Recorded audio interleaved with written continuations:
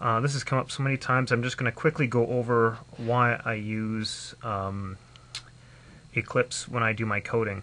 Okay, first off, this is not a tutorial on how to get it going. This is just to show you how useful I find it and how useful it'll, it is for all of you to use something like this. A lot of the errors that have been coming up on my site have been due to mistypes, and people are obfuscating their files, and you're probably taking a long time to get from making your code to actually testing it out. And I just want to show you this is how quick and easy it is. So first off, once you have it set up right, you can see every single Minecraft file, the Java files, they're all there. So I've had a lot of requests saying, how do I get to entity cow?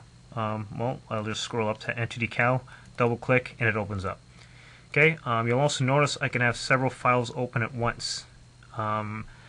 Another nice thing about this is while you have them open, if one file depends on another and there's an error in one file, it'll show you errors in both.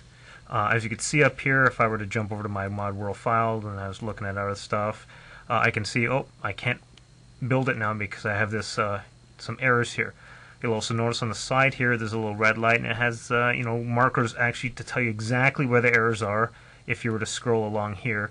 Another thing is, along with the line numbers, which you have to turn on, you see these little X's here tell you exactly where the error is. And so if I click on this, oops, let me come back here. Sorry, if I hover over it, it tells me the method add box needs float, float, float, int, int, int, float. And so basically I passed it float, float, float, int, double, int, float.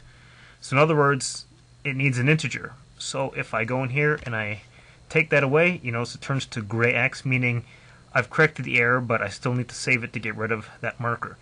Look at that. Now the code's corrected. Here we go. Here's another one.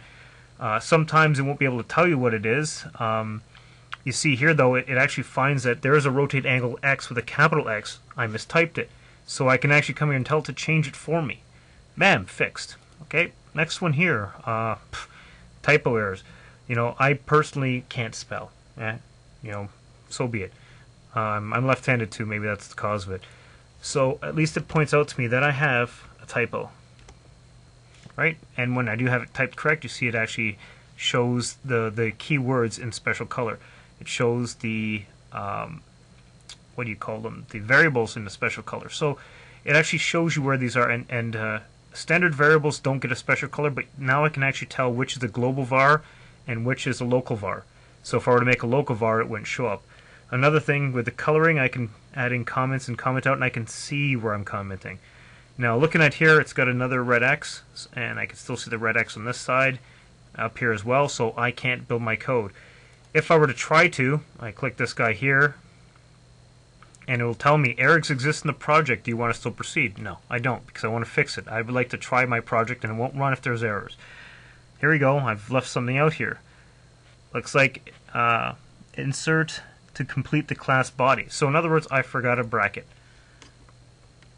Closing out my project. X goes away. I save it. Now for all you people that go through all these processes to get your code up and running, I just click this little button here. Minecraft runs. And there we go. Jump into my single player, and of course you get to see my little tests, my stat bars and number systems on there.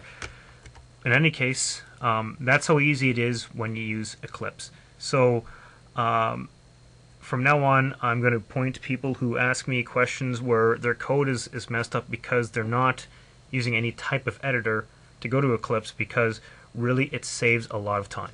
Okay, thanks for listening.